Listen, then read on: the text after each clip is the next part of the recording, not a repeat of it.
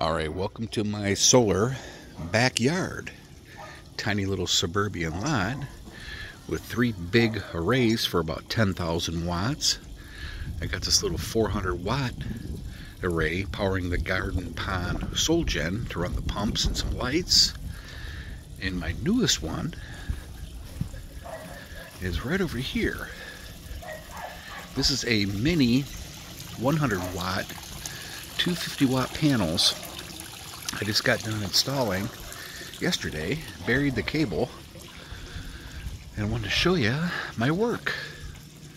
It's a really slick little system I got set up here.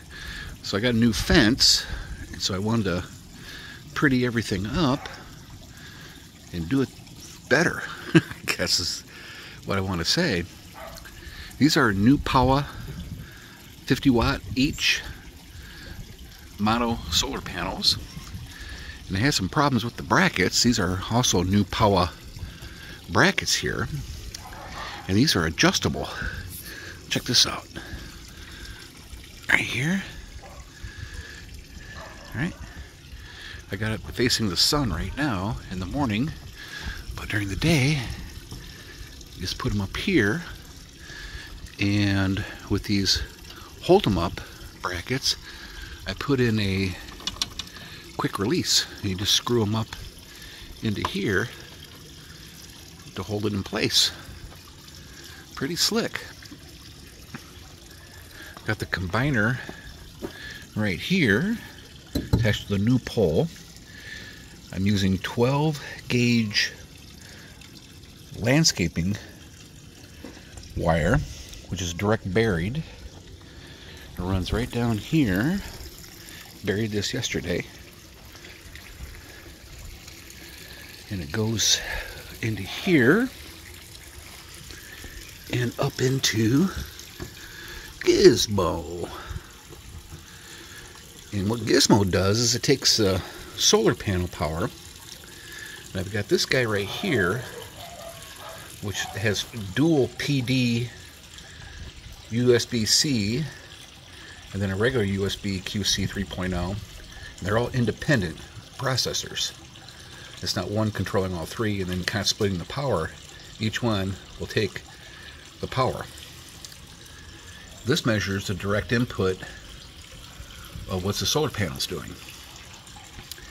And I also have a little mini Wanderer PWM solar charge controller in here, which I'm going to take out and just put a regulator in. It's going to take the PV panel power and just regulate it down to 13.8 to run little 5.5 right here, you know, for your laptop or power source. 12 volt power socket here, and then an SAE 2 pin over here. This will all be 13.8 volts. No battery. Don't need a battery. Right now I've got the Soundcore X600 up here so I can listen to it. It's an outdoor type thing anyway, so. And then for testing the solar panels, I'm using this Frog Bro solar panel multimeter, and you just plug them in to test your solar panels. It's really easy. Backlight right here, good for up to 800 watts, 60 volts. Pretty damn cool. Really good tool to have if you've got a lot of solar panels like me, you know, working backyard solar. But yeah, that's it. What I wanted, the whole purpose of this thing is just to have a phone charger and Bluetooth speaker charger, or run a 12 volt whatever. And the phone that I'm recording this on is a Samsung Galaxy S20 Plus. In a super fast charging mode, it only needs 18 watts. I've got 100 over here that I can tap into. So, you know, just 20% or 80% loss of light, I'm still be able to super fast charge. So, but one 50 watt panel would be fine in direct sun. But there you have it.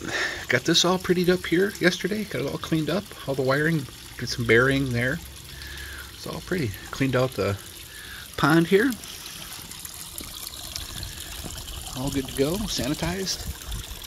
And I was supposed to have storms for the next 3 days. And I just want to get to work sanding and doing some trim work here before I stain. But this turned out really, really good.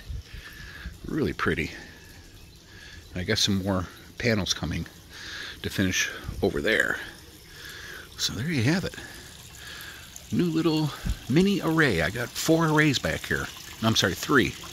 I got 1, 2 separate, and then this guy and this guy on the pergola, and this guy all go into the garage for the house system. There you have it. Thanks for watching my video. Backyard solar heaven, basically. All right, later.